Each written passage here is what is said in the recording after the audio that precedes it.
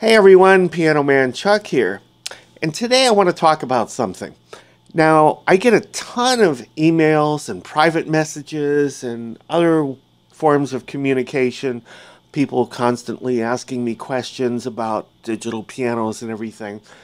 I can't possibly read them all, there's too many, but the one thing that I wanted to share with you is one of the most popular themes in these messages are the use of the term real piano. And let me give you an example email or message or private message or otherwise that people send. Well, I'm ready to buy a digital piano. I have a budget of about $600 or name the dollar figure.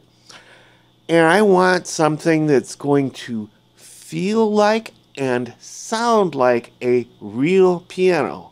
I want something that's going to feel as real as a real piano as possible, or sound just like a real piano as possible. Or I get, the other end where money is no object, but they want something that feels and sounds like a real piano. So the key word here is actually real piano. And I kind of get a kick out of that because what is a real piano? Now, if you think about it, a real piano is something that has 88 keys and it has metal strings. It has graded action. It's heavier on the bottom as opposed to lighter key weights on the top. It has dampers. It has at least 2 foot pedals. That's the definition of a real piano. And whether the case is made of wood or metal or plastic is irrelevant. The bottom line is the 88 keys, the strings, the foot pedals, the dampers. That's basically the main parts of a real piano. Now, a real piano can be bought for $50 or $100 at a garage sale. Or you can go to a fine piano store and pay a few $100,000 for a real piano. The $50 or $100 piano versus the $200,000 piano, by definition, they're both real pianos. So when you say real piano, what do you mean? Because you and I both know, just like pianos, you can go out and pay $50 or $100 for a car. You can also go out and pay $500,000 for a car. But what's the definition of a car? Something with 4 wheels, with something you can sit in. Typically, you can have at least 1 passenger. It's got an engine. It's got a horn. It has a manual or an automatic transmission. And 4 wheels, 4 tires. And you can drive it from point A to point B, and it runs on some form of gasoline or diesel. Again, $500, $50, $500,000 will all get you a real car. And the same thing with a piano.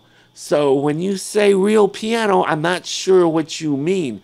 Now, when I personally use the term real piano, I conjure up an image in my mind that is a concert grand, because I am a performing pianist. I'm a professional pianist, and I compare everything to a concert grand. And I'm not even talking about a baby grand. I'm talking about a concert grand. So for me, real piano refers to that. Although real piano can refer to anything. It can be a $50 upright or console or spinet piano with vertical strings, which is a completely different action than a grand or baby grand or concert grand or stretch grand, which has horizontal strings. The action is 2 completely different things.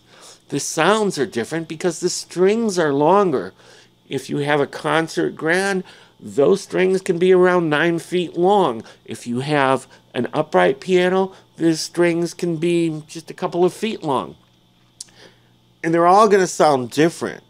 So, this is what I wanted to get across.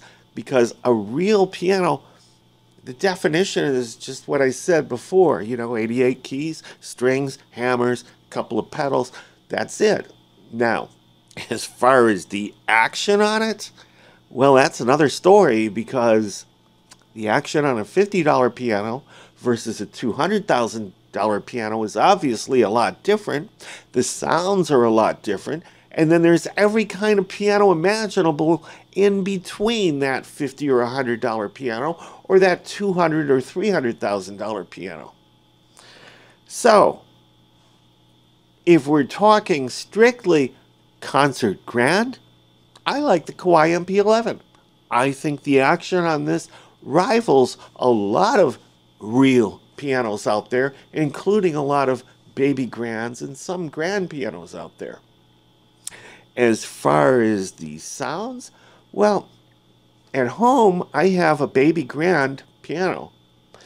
It doesn't feel anything like this. It's completely different. I prefer the action on this to that.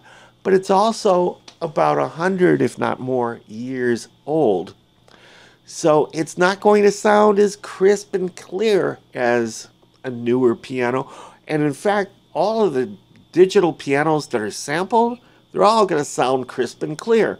Whether you've just taken it home and you're trying out for the first day, or you're playing it 5 years later, it's going to sound pretty much the same. Now, if you want something that's going to sound like it's aged, you want something that's more like physical modeling, and whether that's a Physis piano or the software equivalent, the Pianotech piano software. You can make that software make it so that your piano sounds aged, which is cool. And you can't do that really with a sampled piano, at least not yet anyway. So this is what I wanted to get across, because when you say real piano, a $50 piano at a garage sale versus a $300,000 grand concert piano, they're both real pianos.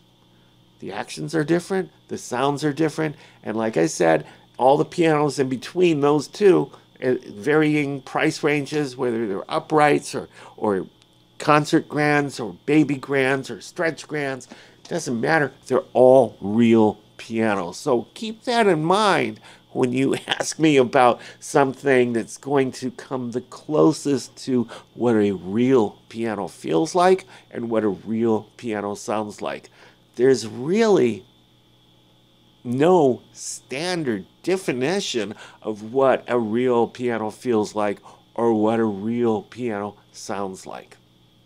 And if you get one that feels the way you really like, well, the sound, that's another story.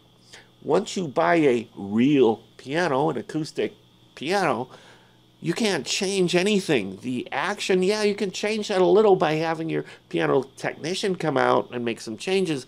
And as far as the sounds, you're pretty much stuck with what it sounds like, although your piano technician can modify that a little bit, okay? So anyway, that's what I wanted to get across. I didn't really want to spend this amount of time on this subject, but I can't stress enough that the term real piano in these emails and messages and private messages really don't mean anything except 88 keys, metal strings, a couple of foot pedals, graded hammer action, which every piano has. That's a real piano. Anyway, I hope that I've conveyed to you why real piano, it really doesn't mean anything. The term is just so broad. So, Piano Man Chuck, peace out. Thanks for watching.